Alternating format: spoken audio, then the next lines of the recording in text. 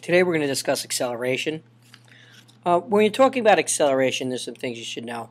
So far we've spoken about speed, okay, and that's how much distance you cover in a specific amount of time. Remember, the speed triangle was distance over time, okay? And just a refresher that distance was generally measured in meters, time in seconds, and speed, therefore, in meters per second. Okay? And then we talked about velocity. And velocity, as you remember, is speed with a direction. So speed might be 55 meters per second, whereas velocity would be 55 meters per second north. Okay? So it's a vector quantity because it has both magnitude and direction. So when we talk about acceleration, what you need to realize is acceleration is a measurement of the rate at which velocity changes over time. So acceleration, all right,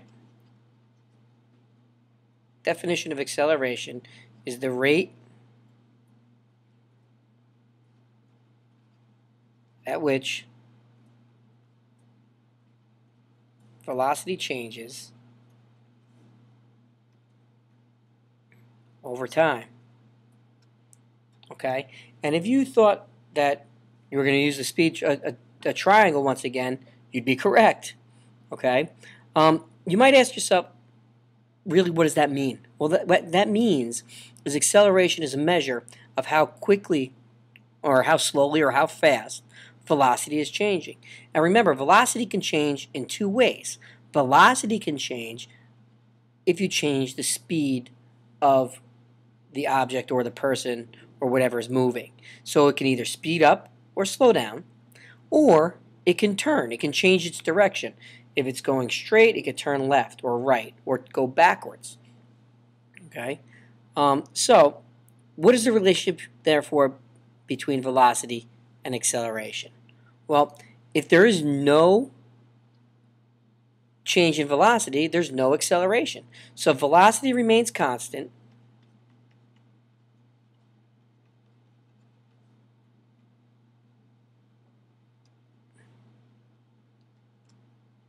there is no acceleration.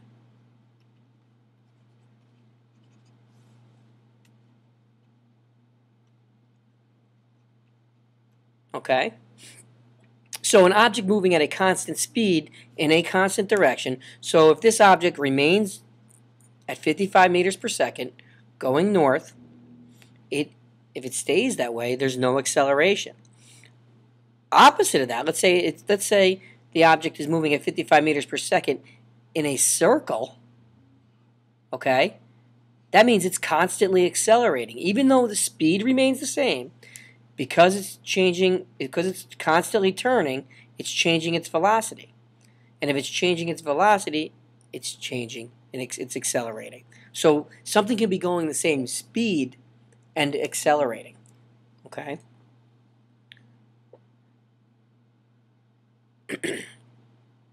So this lends us, so we can calculate acceleration from velocity and time. Okay? So the change in velocity can be found by comparing the initial velocity with the final velocity of a moving object. So if we're going to draw it as a triangle, I like to abbreviate because a triangle is a little bit easier. I write VF minus VI over time, T for time. So acceleration is the final velocity minus the initial velocity divided by time. Okay? Now, the units we use, if you recall, for speed and velocity are meters per second. And time is seconds. So acceleration is going to be meters per second, or meters per second every second, or meters per second squared. Okay?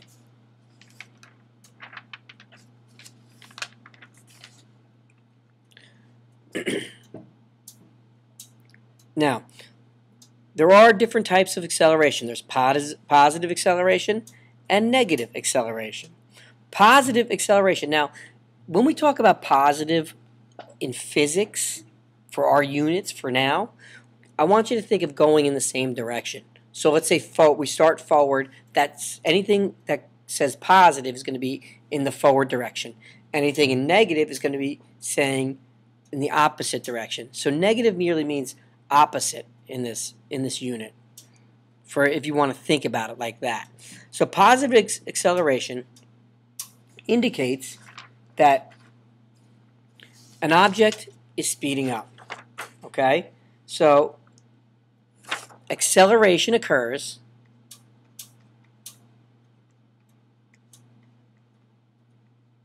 in the same direction as the original motion.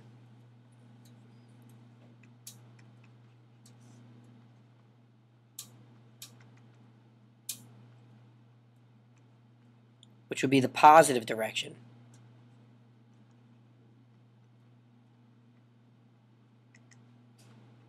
Okay?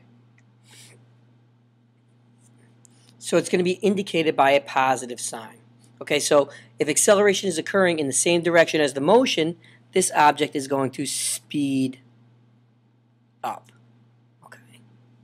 Negative acceleration indicates that the object is slowing down. All right? Or moving in the opposite direction as the original motion. Okay? So acceleration is opposite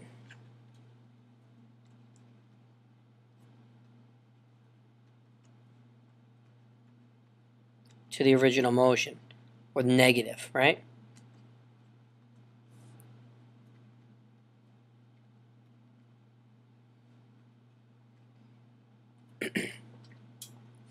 Okay, so acceleration in the opposite direction of motion slows down.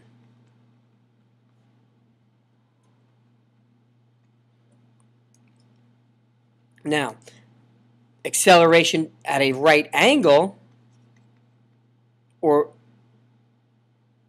either to the left or to the right,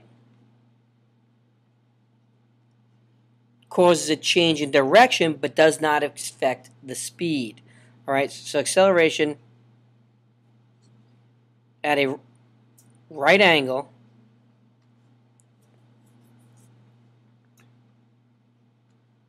to motion causes a change in direction but not speed. Leads to a change in direction but not the speed. Okay. Now, here's the example of what we're talking about here. So when you see acceleration in the same direction, so this is positive acceleration.